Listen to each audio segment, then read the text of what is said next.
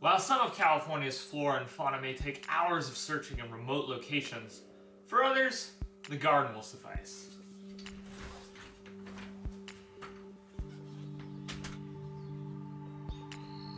This is the common garden snail, Cornu aspersum, formerly Helix aspersa. According to the University of California's page on California snails and slugs, there are roughly 280 species of snails and slugs in California, with around 242 believed to be native. However, the common garden snail is not one of those. The snail is originally from Europe, but has since spread all around the world for various reasons.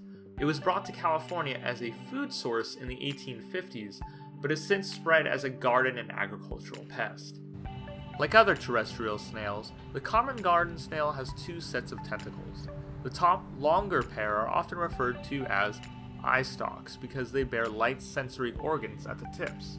The smaller bottom pair are tactile and olfactory receptors, which can be used to identify food, mostly in the form of leafy vegetation.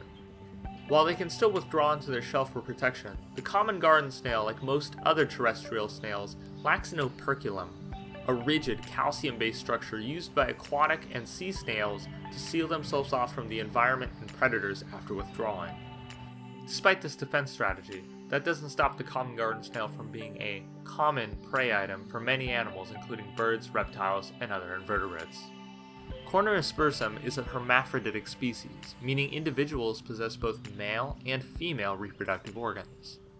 During copulation, this species, as well as several others, will forcefully stab their partner with love darts, spear-like structures covered in hormone-like chemicals which aid in reproduction.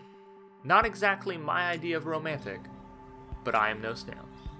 If you enjoyed this video and want to continue to learn about California's flora and fauna, hit subscribe to stay updated, or click on another video. It'll probably be more interesting than snails anyway. Either way, just remember, stay connected with nature, stay wild.